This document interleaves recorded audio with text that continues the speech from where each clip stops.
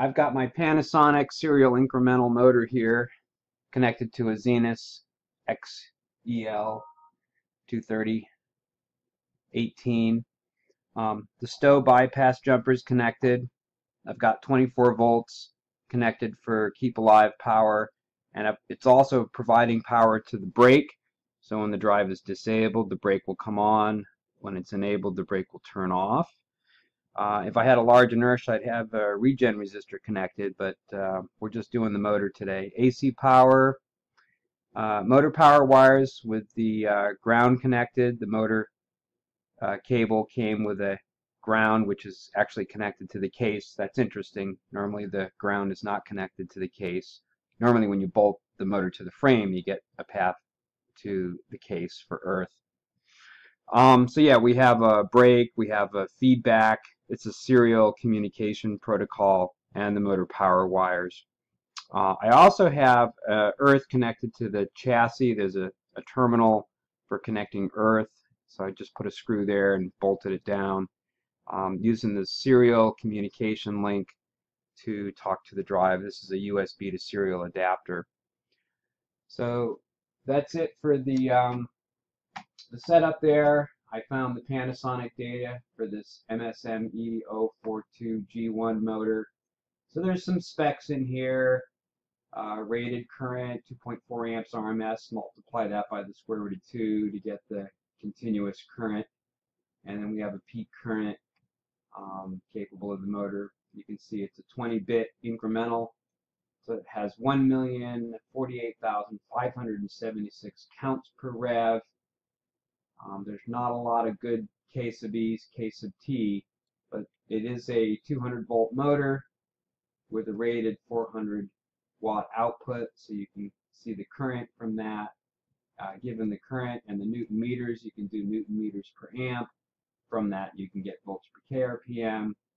I measured the resistance and guessed at the inductance. So let's take a look at how to wire up this serial incremental encoder. So here's the serial incremental A. We tested the Panasonic Incremental A.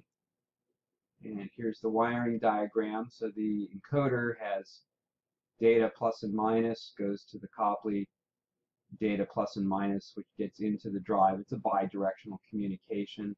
There's 0 and 5 volts for ground. There's a shield, which connects to the Copley to find a path to earth, and may presumably connect at the motor. So let's take a look at how to set up CME2. So the basic setup. It's a brushless rotary motor. There are Halls. This is part of the incremental format, is you get Hall indicators with your incremental encoder. It's all over the serial port though. So it's on the motor, and we can do a CAN application, and we can even emulate the output if you want. So on the motor data, we've come up with the volts per Newton meters per amp. Same for the volts per radians per second. That decodes into 40 volts per kRPM. I measured the resistance, guessed at the inductance, set a max speed, put in the peak and continuous torque, got the inertia off the data sheet there. They give it to us in kilogram meters squared times 10 to the minus 4, which turns out to be 0.28 kilograms centimeters squared. The feedback device is 20 bits. 2 to the 20 is 1048,576. And this has a brake, so I put a typical stop time and a speed I want to come to before I turn the brake on, and a delay while I wait for the electromechanical time constant of the solenoid to engage. And so this thing will stop and hold without falling. So that's a cool feature. We can hear the little click when we enable it. So on the manual phasing screen, you can enable and check the phasing. If it's wired, you know, it should all be configured properly. When you go forward, counts should go up. The Hall indicator should slightly lead or lag the indicator. It should be balanced whether you go forward or reverse. And you can invert things to change the direction and make corrections if required. So for the calculated values, we get some pretty good tuning. The current loop bandwidth is a little low.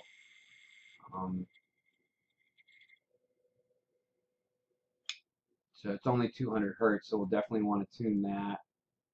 I'm going to say 4,000 RPM.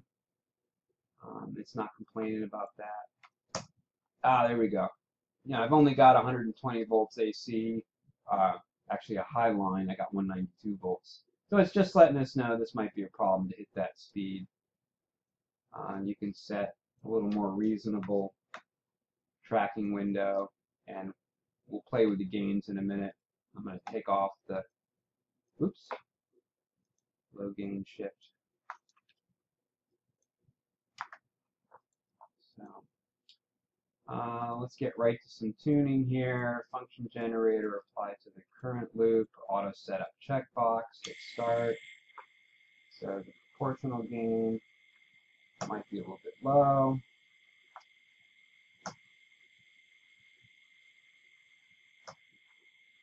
Oops, 400. Not too much integral. Cut that back down.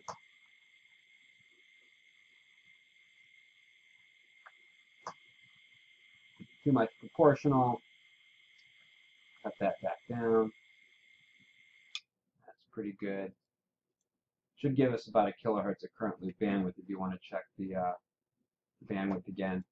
Velocity parameters, I'm just going to cool off the acceleration and deceleration a little bit here. We'll do 4 hertz. Auto setup checkbox, 500 RPM, so it'll bang back and forth. Let's look at the actual current to do this. And wow, there you go.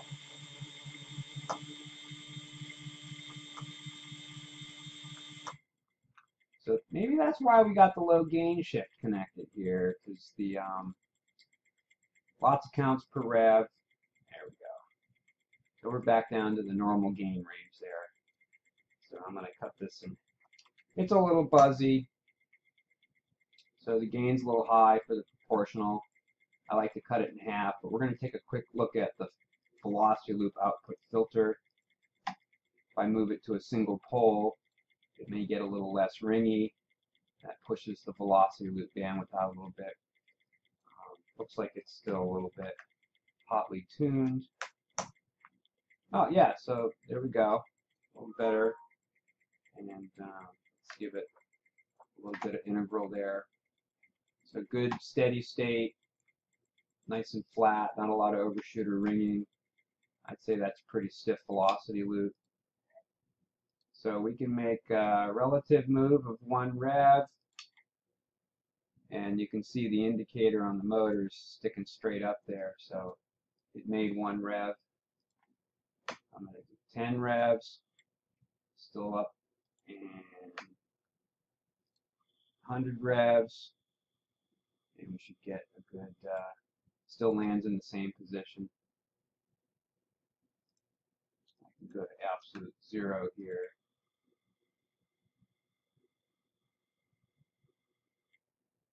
Stop trace auto setup checkbox, look at the current, actual current. We'll make a little move here and we'll look at the tuning response there. So the velocity loop has a little bit of integral here. If you had a load, you might want to take that down a little bit. Let's go a little bit further. So I should have a little bit of following error during the move. So that looks like a lot of counts. So we can crank up a little bit of proportional gain there.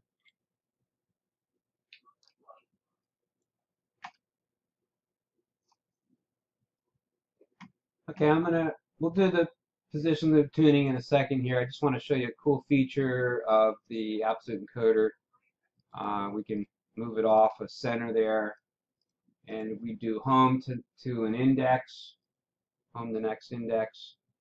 So it can find index marker over the serial connection to the encoder. So that's our absolute 0 position there, plus or minus whatever the estimation is it's 1,000,000 counts per rev, so it's probably plus or minus 100 counts or so. So from the ASCII command line, I can get from RAM 0x68, and that's the position capture of the index. Go the other way. So I'm capturing the index position at plus or minus a couple hundred counts. That seems pretty normal and pretty repeatable. The important thing is we're not losing counts. It's just so I go to an absolute position, sticking straight up again, whether it's 10 or 100 or 1,000 revs, I still land in the same position, plus or minus 200 counts. So for the tuning, we'll just do 10 revs here, and we'll look at the response. I noticed the integral gain was a little high because at the end of the move I got an integral bump up, so I'm just going to cut that in half, do the move again, and see what that does for us. And oh, a little bit too much. 100. The proportional gain at some point will oscillate. Take a look to see where that is. So the integral gets rid of the steady state error. So maybe a little too much integral. But, you know, this depends on whether you have a load or not. I've got no load. So when you hook up a large inertia, this might come down. The value of VP can't be taken up too high. It gets real buzzy. The proportional gain is definitely too high for a large inertia. So if you're going to hook up a larger inertia, let's just leave the default 1,000 and bring it down if required.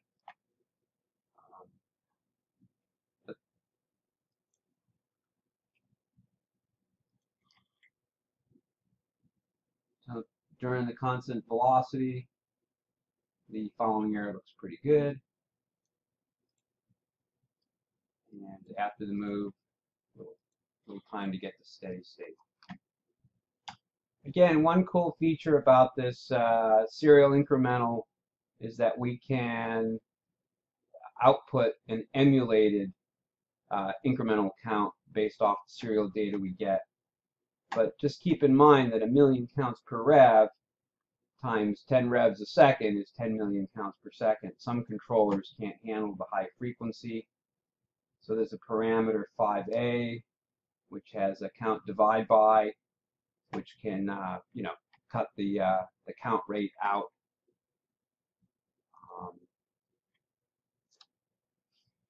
So you could home the motor, maybe configure the drive input with a CVM to home the motor, and then receive counts to your controller from a known home position. There's multiple homing methods, and then the count divide to reduce the counts per rev.